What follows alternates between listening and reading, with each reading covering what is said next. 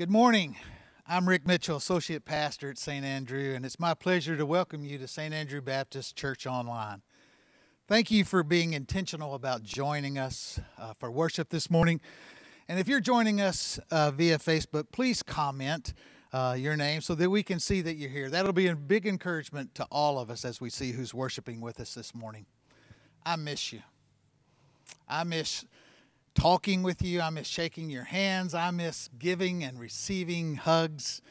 You know, I will not take for granted the opportunity to gather with you in the future. I miss you. I love you, and I'm praying for you. In fact, in the comments below, we will provide easy instructions for you to share with us your prayer concerns and your needs. The requests will go to your staff, and we'll pray with you, and we'll pray for you. Now, it's time to worship. I hope that you're looking forward to worshiping this morning as much as I am. Let me tell you how you can maximize our time together. If you're multitasking right now, stop. Just make worship a priority. Put aside those other weighty things and focus on worship. We'll sing together in a moment, so turn up your volume and sing loud and proud. Be expressive in your worship this morning and allowing God to receive the glory that He's due. When Brother Mike begins his talk, lean in. Allow the Spirit to speak through him to you. Listen and be expecting a message directed to you this morning. Take notes and then review them later today or tomorrow and take action on those things that will help you to become more like our Lord and Savior, Jesus Christ.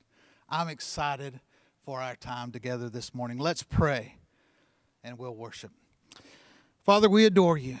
There is no one like you. You're mighty in power, unsurpassed in glory, and full of grace and mercy and love. Thank you for loving us. We confess that in times like these, we see just how dependent we are upon you for everything. Father, help us to lay our troubles at your feet and worship you in spirit and truth. Speak to us as we sing and as we hear your word taught in a few moments. Do a mighty work in your people today. Help us in our isolation to feel connected to you and to one another. Heal our land of this virus and bring us back together to worship you soon together. We've come to praise you and to worship you and to give you honor and praise and glory, for there is no one like our God. And all God's people said, amen. Let's worship.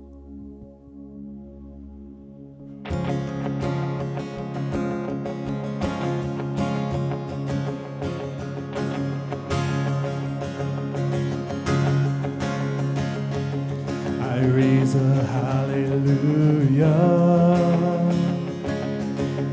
in the presence of my enemies. I raise a hallelujah louder than the unbelief. I raise a hallelujah.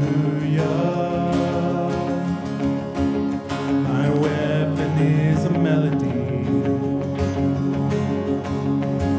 I raise a hallelujah. Heaven comes to fight for me.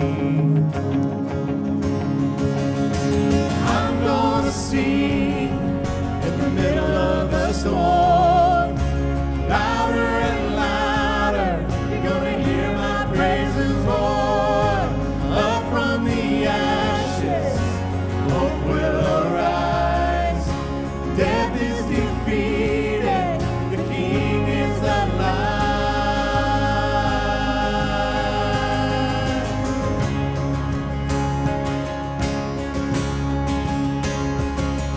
I raise a hallelujah of everything inside of me. I raise a hallelujah. I watch the darkness flee. I raise a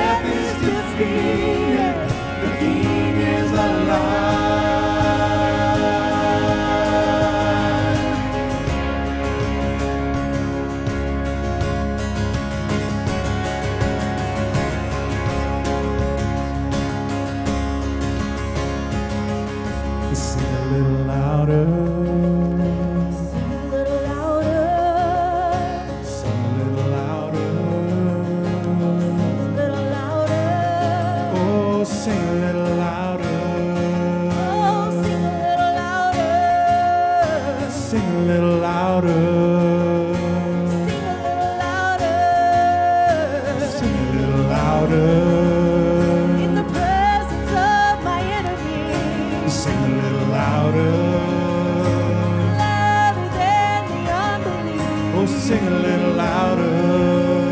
My weapon is a melody. Sing a little louder. Heaven comes to fight for me. Sing a little louder. Presence of my enemies. Sing a little louder. Louder than the unbelief. Sing a little louder. My weapon is a melody. Sing a little louder. Heaven comes to fight for me. Sing a little louder. I'm gonna sing in the middle of the storm. Louder and louder. You're gonna hear my praises roar. Up from the ashes, hope will arise. Death is defeated. The King is alive. I'm gonna sing in the middle of the storm. Louder and louder, you're gonna hear my praises roar. Up from the ashes, hope will arise. Death is defeated, the King is alive. I raise a hallelujah. In the presence of my enemies. I raise a hallelujah. Louder than the unbelief. I raise a hallelujah. My weapon is a melody. I raise a hallelujah. Heaven comes to fight for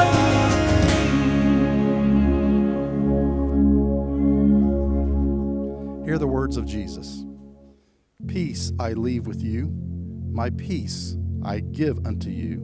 Not as the world giveth, give I unto you. Let not your heart be troubled, neither let it be afraid. Sing with us as we praise Jesus, our living hope.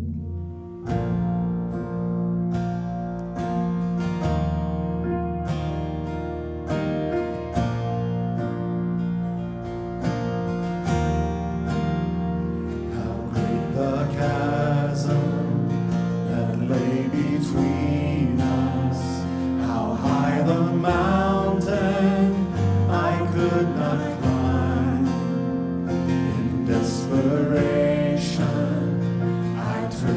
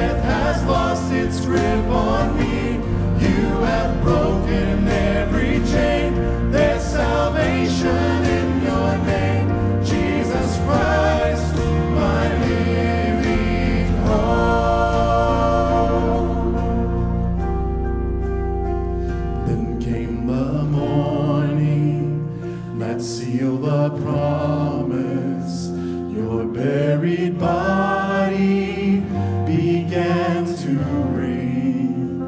Out of the silence, the roaring lion declared the grave has no claim on me.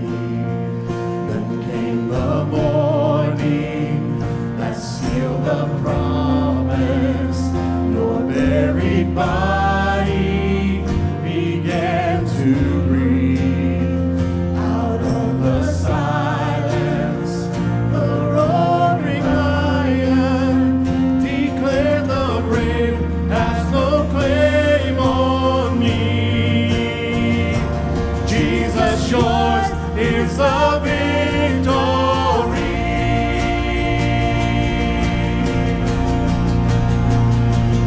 Hallelujah, praise the one who set me free. Hallelujah, death has lost its grip on me. You have broken every chain. There's salvation in your name, Jesus Christ, my living hope. Hallelujah, praise the one who set me free. Hallelujah, death has lost its grip on me. You have broken every chain. There's salvation in your name, Jesus Christ, my living hope. Jesus Christ, my living hope. God, you are my living hope.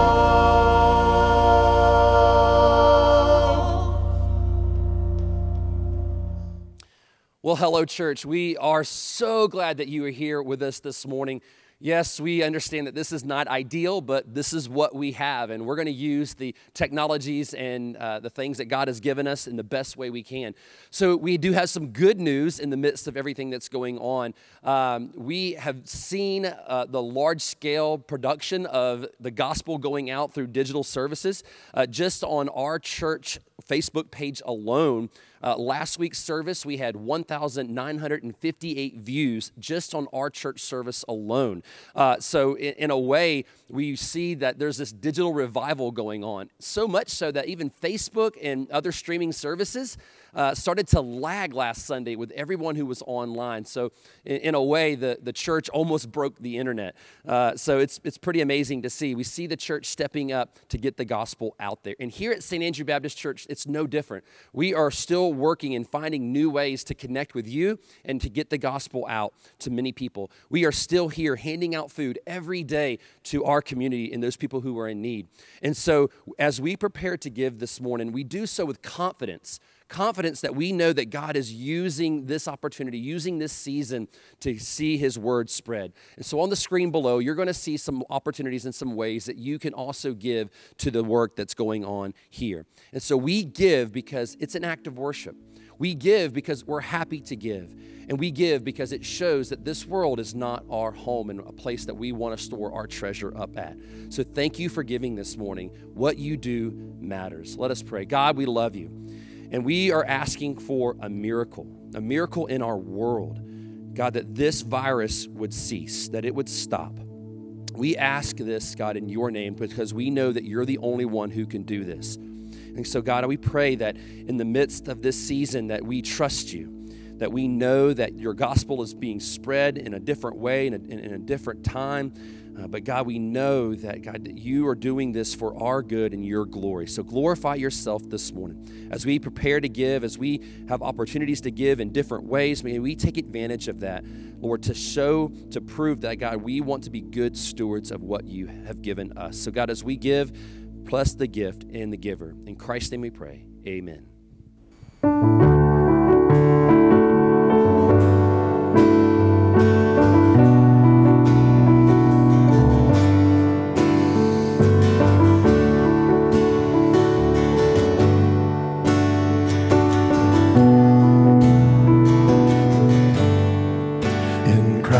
Christ alone my hope is found. He is my light, my strength, my song. This cornerstone, this solid ground, firm through the fiercest drought and storm. What heights of love, what depths of peace, when fears are still, when striving cease. My comforter, my all in all, here in the love of Christ I stand. Oh, oh, oh, oh,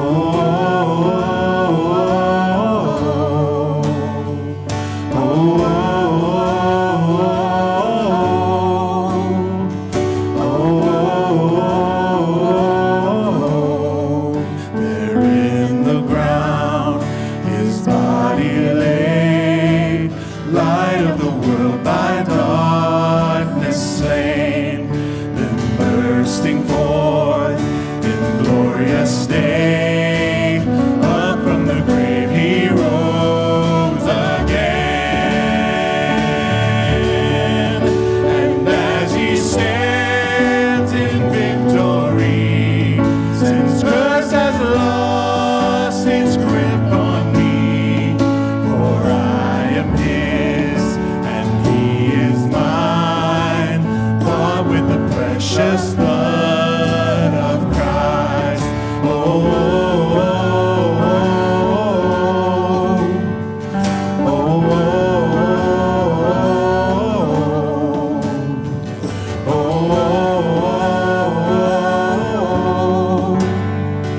oh, no guilt in life, no fear in death. This is the power of Christ in me. From life's first cry to final breath, Jesus commands my destiny.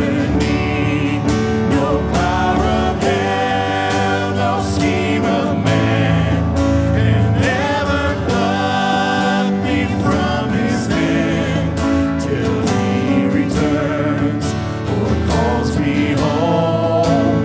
Here in the power of Christ I'll stand. Oh, oh, oh,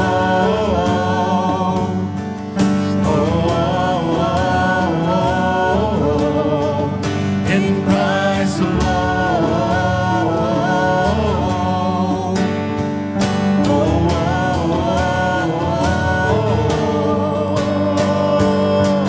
I find my strength, I find my hope, I find my help in Christ alone. When fear assails, when darkness falls, I find my peace in Christ alone. I give my life, I give my all, I sing my song to Christ alone, the King of kings, the Lord of all heaven sings to Christ alone, to Christ alone, to Christ alone.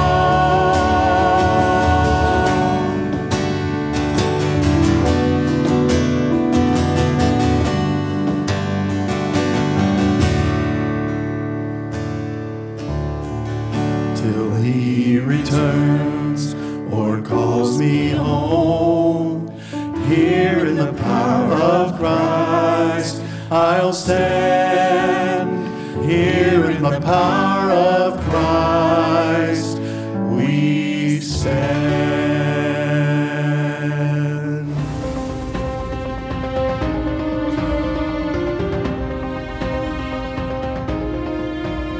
King Hezekiah of Judah was fruit that fell from a rotten tree. His father, King Ahaz, had promoted the worship of every pagan god of the Middle East in the land of Israel. He himself had offered his firstborn son and others of his children as burnt offerings to the Canaanite god Molech.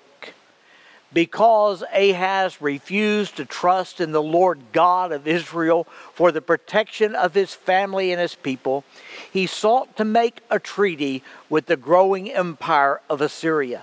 He went to their capital in Nineveh, and there he was entertained and shown all the marvelous worldly sights of the city. There he saw an ornate pagan altar built in honor of the false gods of the world.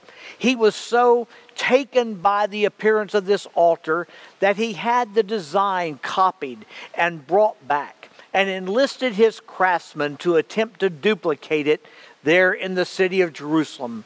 When the altar was built, Ahaz set aside the altar of sacrifice that God had placed in front of the temple and put in place this altar of the pagan god.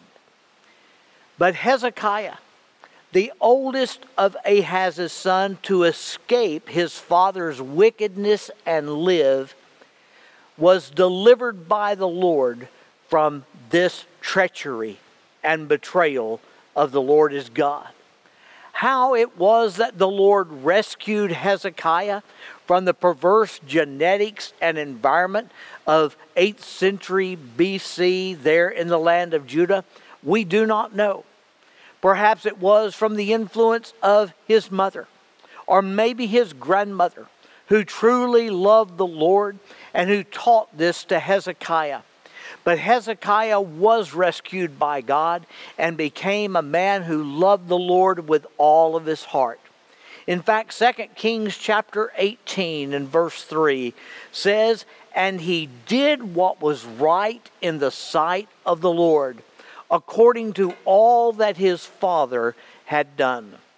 And in fact, if you have your Bible there nearby you, as you are listening to this message, you might want to open it up to 2 Kings chapter 18 and 19 and just follow along while you'll be able to see the verses that I'm quoting particularly as I bring this message to you.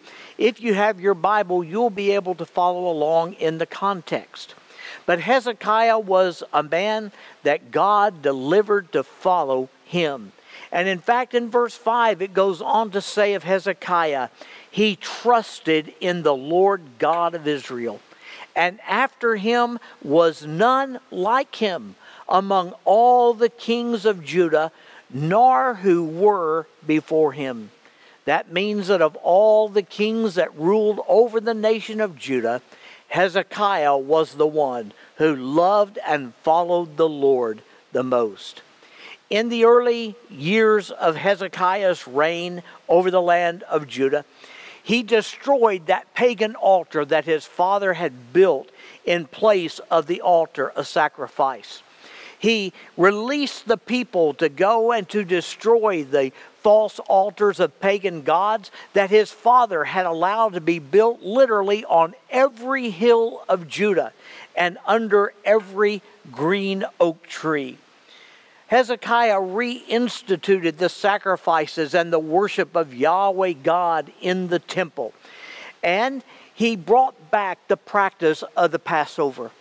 Under the influence of wicked kings, the celebration of the Passover in Israel had not been done for many, many years. But Hezekiah led the nation in revival, and he led them all to celebrate the Passover, which was a celebration of God's deliverance of the nation of Israel from their bondage to Egypt. And thus the scripture says of King Hezekiah in verse 6 of chapter 18, "For he held fast to the Lord. He did not depart from following him, but he kept his commandments, which the Lord had commanded Moses." And so Hezekiah was a man who feasted on the faithfulness of God.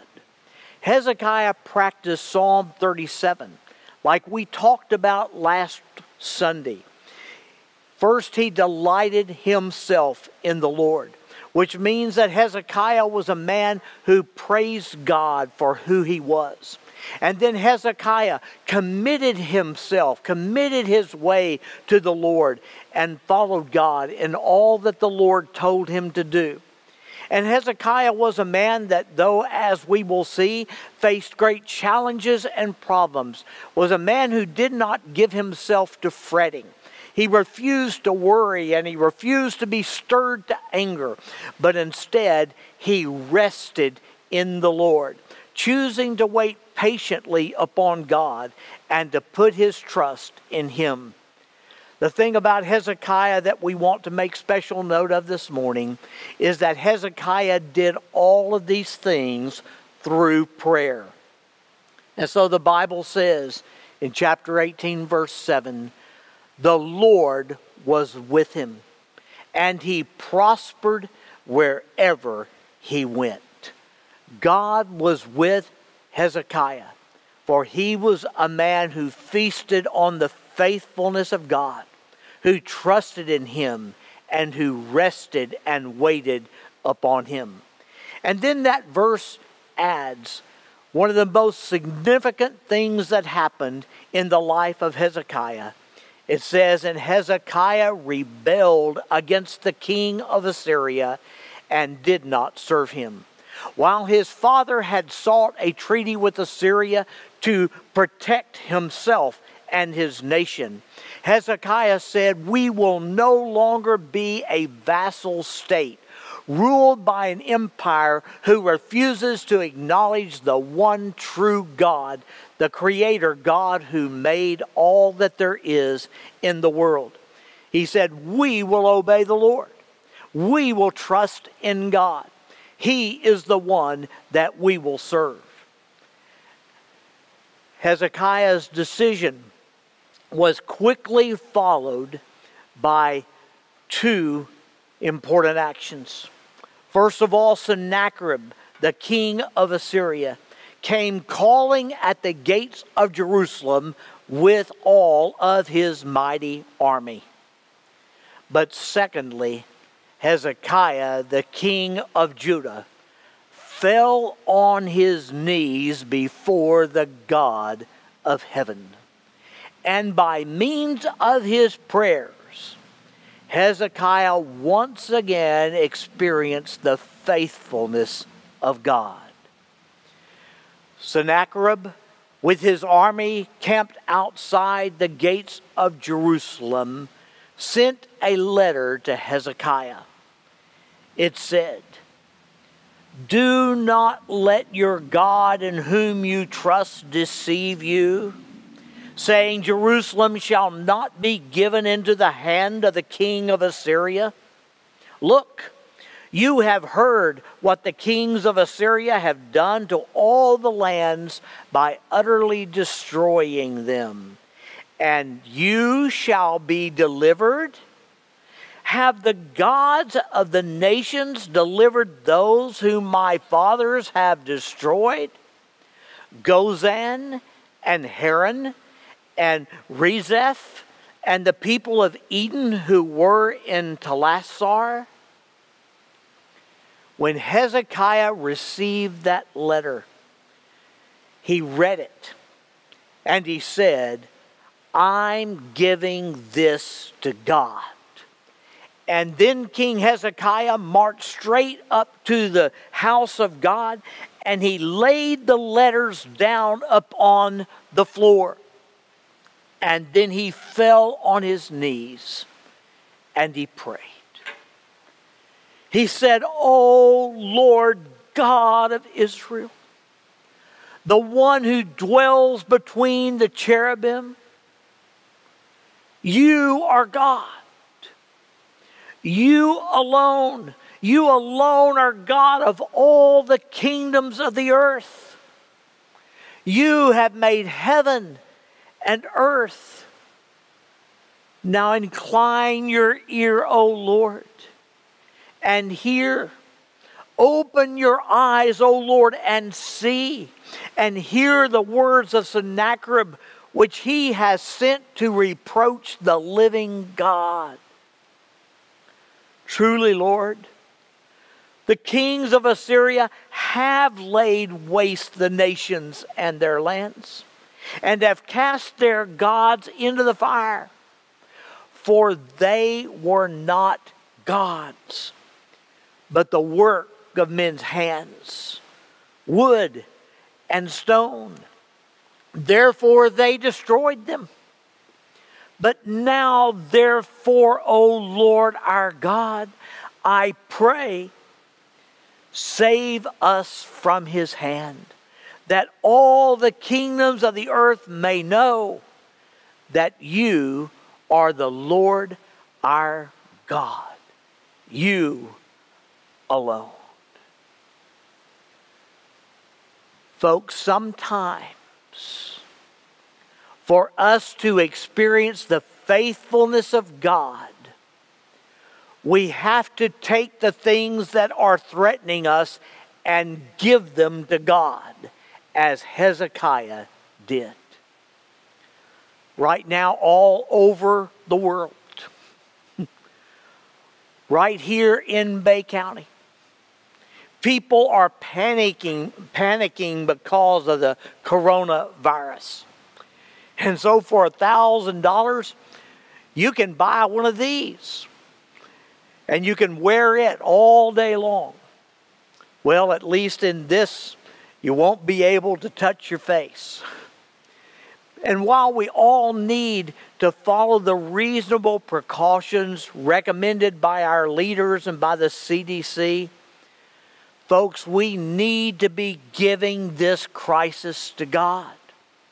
We need to be falling upon our knees before the Almighty and calling upon the one who has always been faithful, for him to pour out healing, for him to grant protection, for him to bring recovery to each of us individually, to our families, to our nation, and to the world, which has been made by his all-powerful hands. You know, James reminded us in chapter 4 of his letter, he said, "You have not because you ask not." Folks, we need to give this to the Lord through prayer. May I remind you, prayer is not a mere exercise in positive thinking. Prayer is not just a realignment of a person's own attitude. Prayer is calling upon the Creator of the universe, conversing with him, asking for his help and for his intercession. Prayer invokes the mighty power of God. All of us remember Hurricane Michael. Many of you gathered here will remember when we gathered the first Sunday after the storm out on our north parking lot. And as we were preparing to pray, I asked you to join me in praying specifically that God would give us a large tent, because we were going to begin ministering to our community. And we knew that God was going to supply the needs of the people all around us. And we needed a tent in which to keep those goods and in which to be able to distribute those things that were needed to the people all around us. We knew no source of the tent. We did not know who to ask. Not that we were able to call anyone anyway. But we knew that God had the resource available. And so that day, standing out there on the parking lot, we prayed for God to get us a tent. 2 days later, the tent showed up. We did not discover who owned the tent or who loaned us the tent until we were in the process of taking it down. But we knew that God had sent us that tent to use to minister to the community. Interestingly, I had a very similar experience back in Slidell, Louisiana, where my wife and I were living and pastoring in a church there in that community when Hurricane Katrina hit. We had one tent that had been quickly loaned to us by our Louisiana Baptist Convention, and we had filled it up with food and cleaning supplies. But Katrina was different from Michael in that the flood waters had entered everyone's home, and most people had almost all of their clothes completely ruined by the foul-smelling mud that was brought into their residences. And so we needed a second tent to hold tons of clothing that was being donated for the people of the community. When I realized this need, I said to one of my fellow ministers, I don't know where in the world we might be able to find another tent. By this time, every tent in the state, every tent in the region will already be committed to the various places that are doing disaster relief. I don't even know who to call. I don't know who to ask. And about that time, my cell phone rang. I answered, and a man said, "We're from Texas, and we are in the business of making tents. If you happen to need a large tent, we've just finished one that we could bring to your property and set up." And I said, "Oh, that would be marvelous if you would loan us a tent like that. We need it right now." And he said back to me on the phone, he said, "Oh, no, we don't want it back. We are giving it to you to use for the kingdom of God." Time after time, I experienced the hand of God in response to prayer, bringing us the things that we needed, not merely for ourselves, for our church, but for all of the community. I can remember that as we were trying to clean out our own church to make a space for people to come and to be able to sleep there and go out in the community and to clean up houses, that we had stacked all the debris right outside the building. As we cleaned it out, we just stacked it up right outside the building so that it made literally a ring around the entire plant. All we had was a small little bobcat that would just move a little scoop at a time. I was talking to the man that had been operating the bobcat all day long, trying to move some of the debris away from the building because it was beginning to attract both rats and snakes. And I sat down on the shovel of his bobcat, and I said, "You know what we need is one of those great big tractors with a front loading shovel on the front end so we could move all of this quickly out to the back of the property." And about that time, my cell phone rang. And I answered the phone, and the brother said, "Brother Mike, we're a crew from Minnesota. We've been down to your church once, and we're fixing to head back to try and help the church and help the community some more." He said, "And we own some big equipment. Could you use a front end loader?" And I said, "We were just talking about that. We were just asking the Lord to make that available. And yes," he said, "we'll be down in 3 days." While they were there for the next week, they moved every bit of debris that was around our truck out to the back, where later we were able to dispose of it. I'll tell you, prayer invokes the mighty power of the living God. And that's what Hezekiah did. A massive army that the men of Israel could have never repelled sat in front of the gates of his city. But Hezekiah gave the problem to the Lord, and he called upon God in prayer. Now, we do not know how long Hezekiah waited in faith for God to answer that prayer. We don't know how many times Hezekiah went back to the Lord and repeated his petition before God sent his answer. But in the time that was right, the salvation of the Lord came. And 2 Kings chapter 19 verse 35 says this, "And it came to pass on a certain night that the angel of the Lord went out and killed in the camp of the Assyrians 185,000. And when people arose early in the morning, there were the corpses, all dead." And then the scripture adds this, almost as a footnote, in verse 36 and 37. "So Sennacherib, king of Assyria, departed and went away, returned home, and remained at Nineveh.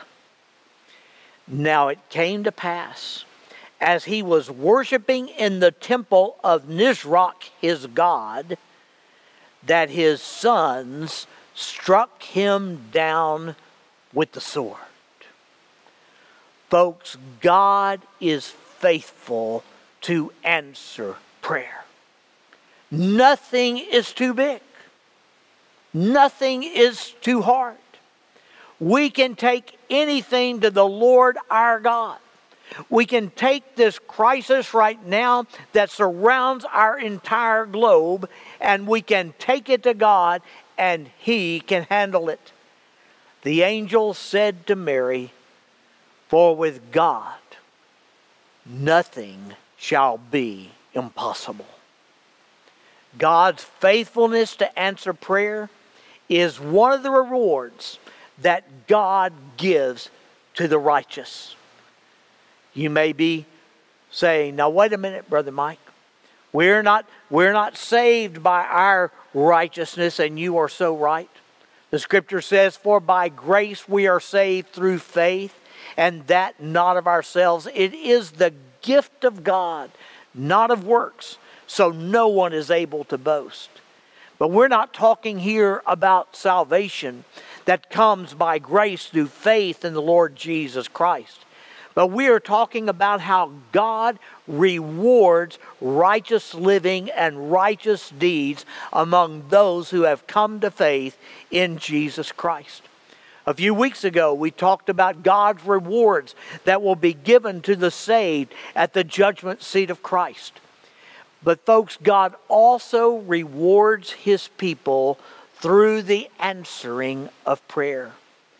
Listen to the Holy Spirit as He writes through the wise men in Proverbs 15:29. "The Lord is far from the wicked, but He hears the prayer of the righteous." And James said in chapter 5, verse 16, "The effective, fervent prayer of a righteous man avails much." And Peter said in his first letter in chapter 3, verse 12, "For the eyes of the Lord are on the righteous, and His ears are open to their prayers. But the face of the Lord is against those who do evil." God rewards the prayers of the righteous by hearing them and answering them. My friend, I tell you, in this time when all of us are a part of the crisis that rests upon our country and upon the world, there are two particular things that we need to do. One is that we need to make certain, as the scripture says, of our salvation, that we have come to the place where we have believed in our heart that Jesus, the Son of the living God, left heaven and came down to this earth and allowed Himself to be crucified on a cross, where He paid the penalty for our sin once and for all. The Bible says that all of us have sinned. All of us fall short of the glory of God. There's none righteous, no, not one. And Jesus, knowing that our sin separates us from God the Father, came and paid the penalty by dying for those sins upon the cross. And so the scripture says, if you confess with your mouth that Jesus is Lord, and you believe in your heart that God has raised him from the dead, you will be saved. So we begin by believing in our heart, believing that Jesus died for us and that he rose from the dead. But then secondly, we must confess with our mouth. That means that we must declare that Jesus is our Lord. And when I say that Jesus is my Lord, I am saying that one day there came a time that because I believed in Jesus, that he died for me and rose from the dead, I made the choice to invite Jesus to come into my life and declare, Jesus, I want to follow you. I want to obey you. I want you to be the Lord. Lord means master. I want you to be the master of my life. And the Bible says when you do that, when you believe in your heart that Jesus died for you and rose from the dead, and you invite Jesus to become the Lord of your life, you will be saved. And I'll tell you, these are not days in which a person ought to be insecure about their salvation, where they say, maybe I am, I hope I am. It's a day to be certain that you have put your trust and faith in Jesus Christ. But for all of us who have done that, for all of you who do that even today, put your trust and faith in Jesus Christ, the second thing that we should remember is that this is a day for prayer. This is a day that we, like Hezekiah, should draw upon the faithfulness of God through prayer. And we need to take the things that we're facing, not just the threat of the coronavirus in a general sense, but the particular things with which we are wrestling as a result of that. We need to take that and give that to the Lord. We need to lay it before the Lord just as Hezekiah did and put our trust and our faith, our confidence in him as we lift it up in prayer. And I'm wondering right now whether you might be willing to just join with me, even as you watch this service. Would you join with me in praying, much like Hezekiah prayed, where we will pray and we will feast on the faithfulness of God? I'm going to ask you, wherever you are, in your living room, in your car, if you're outside, maybe watching with a friend, wherever you are, would you just bow your head? Would you just close your eyes before the Lord so that there's no distractions around, where you could just enter into a conversation with God? And I'm going to ask you, first of all, just to join with me in delighting yourself in the Lord.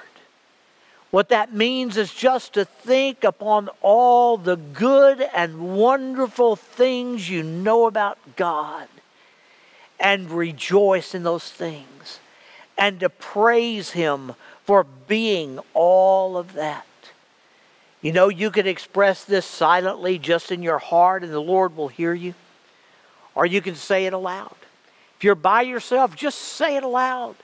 If there's 2 or 3 of you, each of you could speak one thing and then another. But just delight yourself in praising the Lord.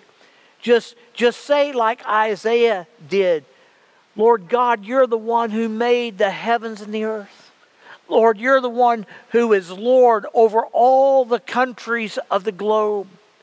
God, you alone made everything that there is. And we can add that which we learn about God, especially through our Lord Jesus Christ, and say to him, God, you are all loving and you are merciful. And God, you are kind. God, you are good. Just delight yourself in all the good things of the Lord. Would you do that?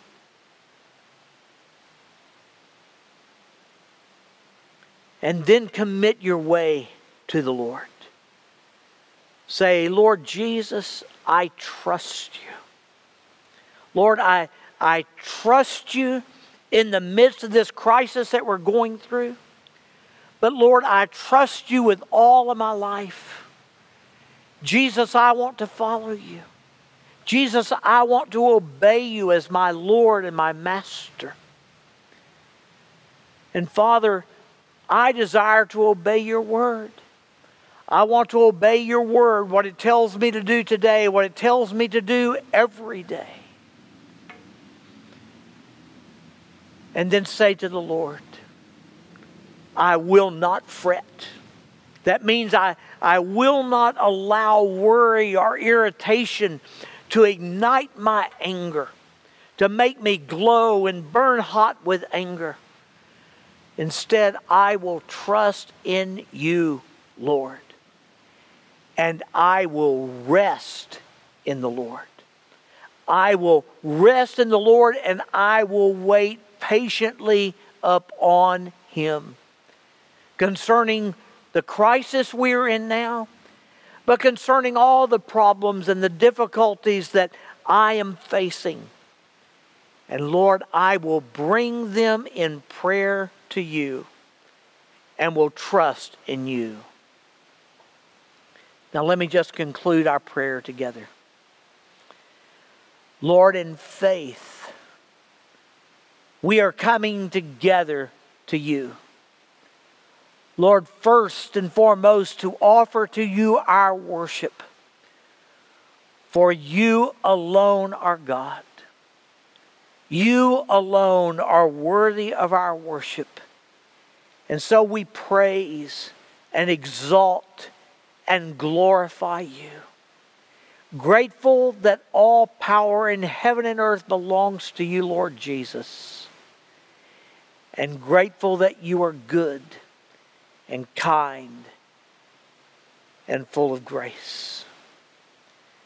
Lord, we also come making expressions of our trust. For Lord, we declare that our confidence is in you. Our hope is in you. And we trust in you. And Lord, we come to you pleading for your help. Because Lord, the things that we are facing are too big for us. But we declare they are not too big for you. And Lord, as we have seen your deliverance in days gone by, we ask for your deliverance again. Because of your goodness and because of your grace. And Father, we pray for your help in these difficult times. Lord, we believe. Lord, we know in our hearts nothing is impossible for you. In Jesus' name we pray. Amen. God bless you.